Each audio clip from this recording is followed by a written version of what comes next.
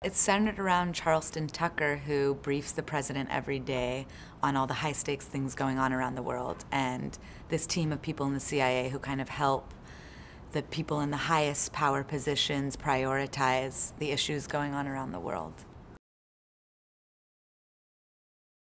They're kind of like the night shift of the CIA, and they get there before everyone else so that everything is ready for the president when she arrives at work. I play Maureen James. She's a really fun character, and I brief the Secretary of Defense. So my specialty is a lot of the, Department of Defense stuff, definitely foreign policy. I think my specialty in particular is in the Middle East, so I know a lot of what's going on around there. And as a young woman in that role, you have to be extremely strong because you're seeing, all the tragedy that's going on all over the world. Your team sort of becomes your family because you can't talk about your work with any of your other loved ones, and you also have these odd hours where you're there throughout the night. So I think it's a situation where you kind of become best friends with your coworkers. And it's nice because we have that dynamic behind the scenes too.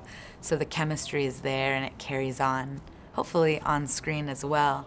And yeah, like you said, you're dealing with such tough decisions that are impacting so many lives that I think you have to have a sense of humor about it.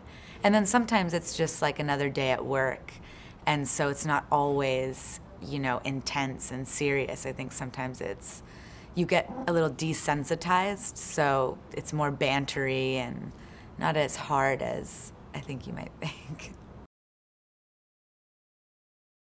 Rodney's been amazing. He used to brief the director of the CIA, and so he's incredibly knowledgeable, and it's just so wonderful to be able to just ask someone any question. We can text him or call him and you get an answer right away.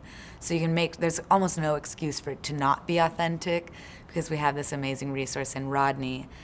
And we did a retreat, the whole cast.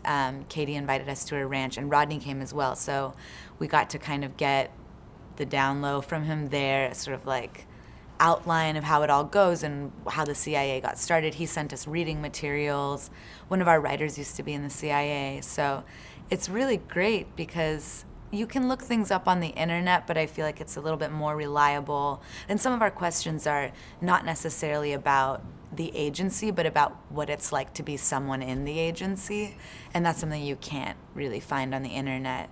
And that's what fascinates me is, like, besides all of the political stuff, like, who are these people that sacrifice their personal lives to serve the country in this way?